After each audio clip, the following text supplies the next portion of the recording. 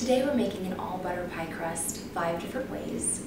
And this next method, it's with the stand mixer. In my stand mixer bowl, I already have my pastry flour, and I'm going to fit it with a paddle attachment. And then I'm going to put a little bit of sugar for caramelization and a little bit of salt for flavor. I'm going to go ahead and work those in just by quickly. You don't want to put it on too high, otherwise you're going to, it's going to blow up in your face. And then you're going to lose some of your flour, and that'll be sad. Great. That's it. Next, we're going to add our butter, which I've cubed into about 1 centimeter pieces. We're going to put that in there.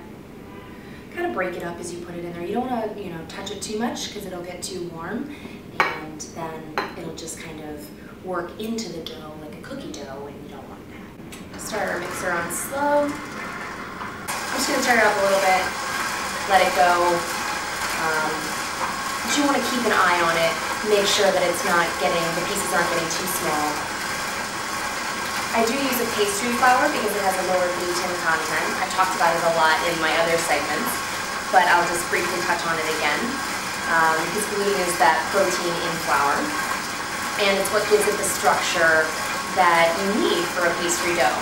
And the butter, actually, while we're cutting it in or incorporating it, is to shorten those strands so that it doesn't become too elastic or too tough, and it doesn't shrink on you. It's been about 45 seconds, and we've got fairly large pieces. So we've got some small pieces, but we also have some large ones here. We don't want that. Nope. So we're going to keep going. When I'm working with a stand mixer, I like to leave slightly larger pieces than I would if I were doing it by hand. Since we're going to continue to mix this while we add our water, it's going to work in a little bit more, whereas when you're doing it by hand, you're not continuing to cut in the butter. So let me show you what I've got in here. Most of my chunks are smaller. I do have some larger pieces like this one. Back in we go. So I do turn it down to the lowest speed, and I start adding my ice water. I do want it icy cold to keep that gluten from forming. I kind of pour it in about a tablespoon at a time in kind of a slow stream. I find when doing it with the machine, it's easier to overwork it. It's easier to add too much water. So whenever I do it with a stand mixer, I always finish by hand. So right now you can see I have shards of pastry. It's not coming together yet, but it's definitely starting to clump. That's what we want. Low speed, and stream it slowly in. That way you won't add too much. Good here. See, that's all it took, just a little bit extra.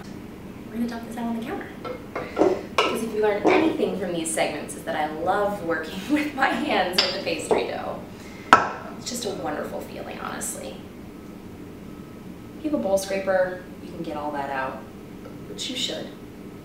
You see how this is kind of shaggy? It didn't come together in a ball in the mixer, but it's kind of crumbly, but there's no large patches of flour. So we're just going to do the same thing we did when we were working by hand. Push it with the heel of our hand just to get it to come together. We don't want to mix in that butter. You don't need any extra bench flour here. Take my bench scraper, cut it in half, and I'm going to work each of these into like just a little disc, so that when we get ready to roll them, they're easier to roll out.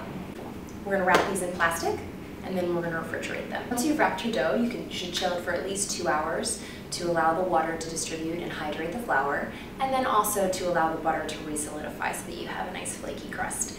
And that was the method for the stand mixer for making an all butter pie crust.